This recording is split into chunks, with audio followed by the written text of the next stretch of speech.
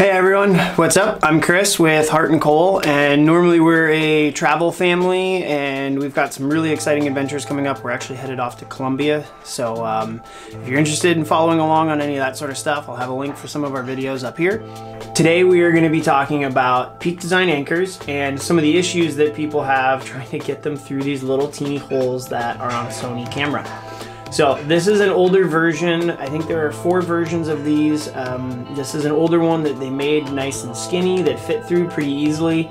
Apparently they had some failures. I think it was like 1 failure out of a bazillion that they made. I don't know, but they ended up changing them and made them slightly thicker to what we have over here. And there are, needless to say, some challenges in getting them through the little eyelet hole. So one thing that I did notice, this is video related specific, not camera or not photography, but these older style, while they were easy to get through, anytime you move your camera around, you get it clacking on your camera and it makes noise inside. Super obnoxious. I've kind of really disliked it for a long time, but since I had these older ones, I was never able to figure out how the heck to get these things through. So, did some searching on the internet, and people are talking about, you know, taking pliers and crimping these things down and shoving stuff through and like, oh, I scratched my camera, but I got it through, so we're all good. Don't do any of that stuff. Found a super simple way to make it work involving dental floss and a crayon. So I'm going to show you guys how to do that. Okay, so I know we said we weren't going to use the pliers and that we were going to use a crayon. Well, I did one take of this and the crayon wasn't quite strong enough for the task at hand. So anyways, we've removed the smaller Peak Design older version, or you will have removed the factory triangles that come hooked to the camera. These things for video purposes are utterly worthless. They rattle and you get all kinds of really bad noise in your footage. So set those aside. You got your dental floss. Get yourself, I don't know, a foot or so. Probably can't see how long it is, but anyways, you want 10 to 16 inches, somewhere in that range. And what you're going to do is you're going to feed the floss through. Don't bother tying a knot, just make sure that you have 2 approximately equal lengths of the floss. You're going to take both ends, feed it through your hole in your camera, pull it up nice and tight.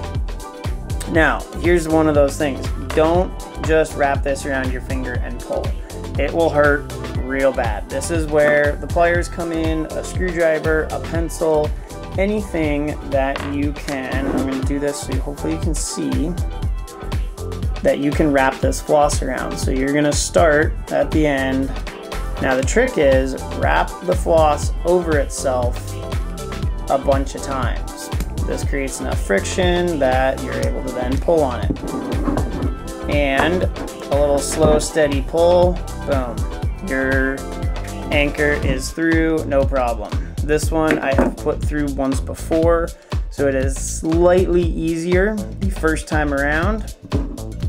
Took a little bit of a yank, but there you have it. Now these things, because they are thicker, you do kind of have to pull. There we go. Gotta pull them to get them up. Now, here's a big advantage to these new ones that I did not realize. See how nice and stiff this is? You can pan your camera. This guy's all floppy, so you can do whip pans or whatever you want with these new toggles and they don't hit the side of your camera. So these old versions, I was super excited to have one set of them. I was like, yes, I can still use them on my Sony. Honestly, these things are probably going in the garbage because they clack on the side of the camera. So that is how you get your Peak Design anchors through your holes in your Sony camera.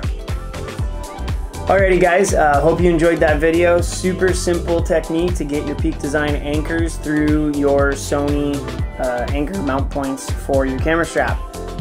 Don't forget, leave a comment. If you got any other ways to do this that work well without scratching your camera, let me know. I'd love to hear from you. We've got some great adventures coming up with our family. We are headed to Colombia, like I said at the beginning. So we'd love to have you subscribe. Give us a thumbs up if you thought this was useful. And thanks so much for watching. Talk to you soon.